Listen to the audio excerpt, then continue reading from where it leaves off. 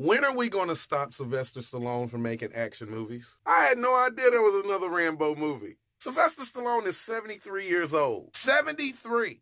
I'd already had enough when he made the last Rocky, where he came in looking in shape and out of shape at the same time. This nigga looked like a melted action figure, and he wanted to convince us that a 60-year-old man could compete against the heavyweight champion of the world. We all know if Deontay Wilder was to hit a 60-year-old man, he would turn into dust. Now, 13 years later, we're supposed to be convinced that this nigga's still an action hero? And nigga, how old is Rambo supposed to be? I remember in the first Rambo, he was fighting alongside George Washington in the Revolutionary War. And then in another Rambo, he was fighting next to Ulysses S. Grant in the Civil War. I think I even saw Sylvester Stallone play one of the Tuskegee Airmen, and he ain't even black.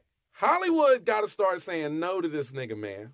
So what? That makes the John Rambo character, what, 260 years old? At this point, these dudes ain't even trying to respect their elders. They are fighting against one of their ancestors. And you telling me that military-trained men in today's time can't beat a dude who used to fight with muskets? Look at Sylvester Stallone. Like, really take a look at Sylvester Stallone. This nigga look like a muscular Kardashian. I'm not doing this, dog. We got to stop. We got to learn to tell our elders no, man. We got to.